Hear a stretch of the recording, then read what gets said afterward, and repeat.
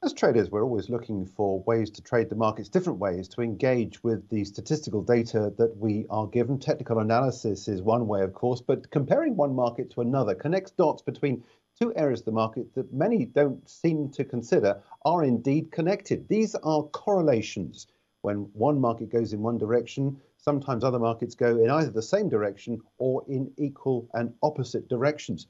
And picking out those trades can be key for us to navigate our way through these markets. Well, we're joined now by one seasoned trader that we regularly speak to here at IGTV, and that is Serge Berger from thesteadytrader.com. Serge, welcome.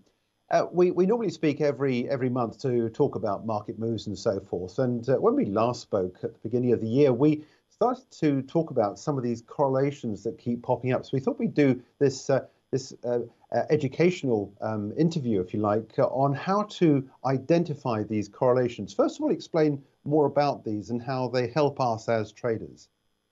Sure. Well, thanks, Jeremy. I think this is a great topic.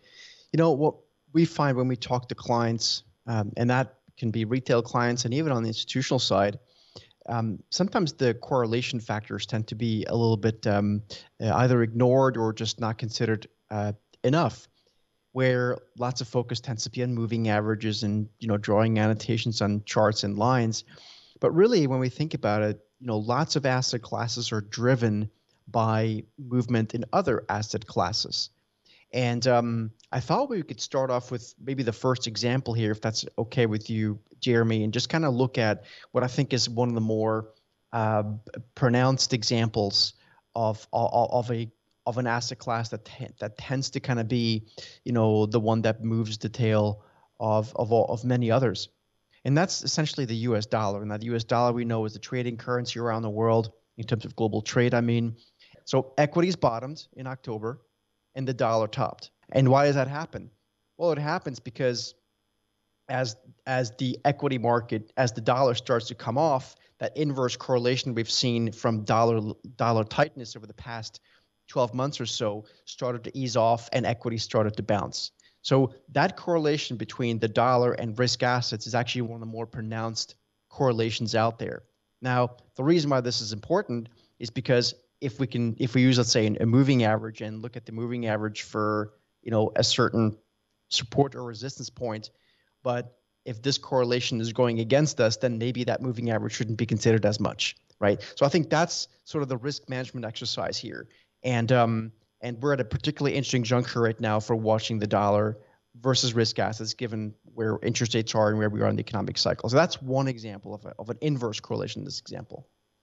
That's interesting, isn't it? Because it brings together this idea of some of the fundamental backdrops to trading. And I know as technical analysts, we like to use some fundamentals as well to back up our charts.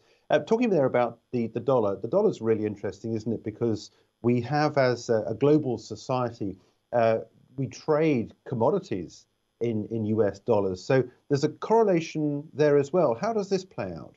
Yeah. So the dollar versus commodities as an asset class, and basically commodities you can break down into almost different asset classes, that's a little bit more granular. But what I thought I would do is I would show you one inverse correlation that is working out really well right now, and that is the US dollar. So I'm going to get it right this time. In this case, the US dollar again is the orange line versus gold. So gold is the blue line, and the dollar is the orange line. So the dollar topped in October, like we saw in the previous chart, and gold starts to rally, just like equity started to rally. Well, even just over the past few days now, what's happening, you can see the dollar started bouncing. That's, again, the orange line. And gold started coming off, right?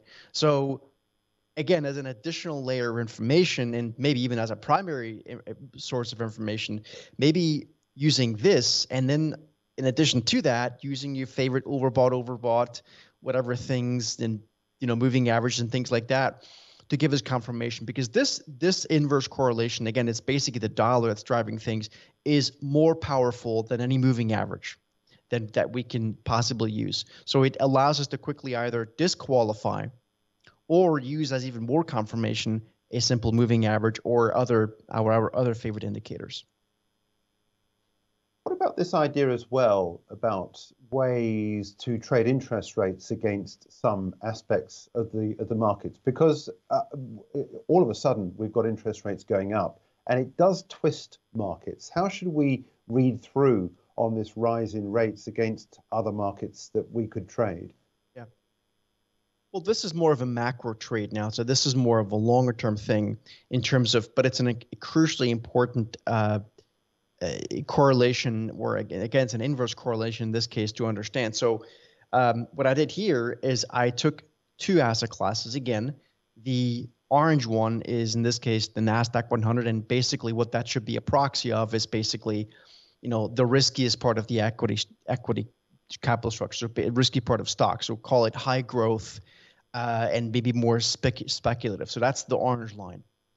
And then the blue line is interest rates. In this case, we're using, because we're talking about U.S. equities here, but again, it's a pretty global analogy. And the blue line is 2-year Treasury yields. So yield on the U.S. 2-year Treasury note. And you can see more or less around the time when interest rates started to go higher, we started to see the equity market start to come off. Wasn't exactly to the date, but it was pretty close. And again, if you think about this sort of more fundamentally, like why would this make sense? Well, if borrowing costs are going up, then the companies that are basically, living off of cheap debt are going to have a more difficult time making money. In fact, it creates a lot of zombie companies. That's a whole nother topic. But these are crucially important things because, for example, let's say someone was long equities coming into 2022, and we start to see this correlation, or inverse correlation, start to break, then there's really very little reason to fight those trends. As rates go up, you're going to get risk assets going lower. So it really saves us, whether we're traders or longer term portfolio allocators, or maybe in our retirement portfolios, it saves us from fighting trends and really getting our heads handed to ourselves every time we have a shift in interest rates. Serge, thanks so much indeed for joining us. Serge Berger from thesteadytrader.com, taking a look at correlations.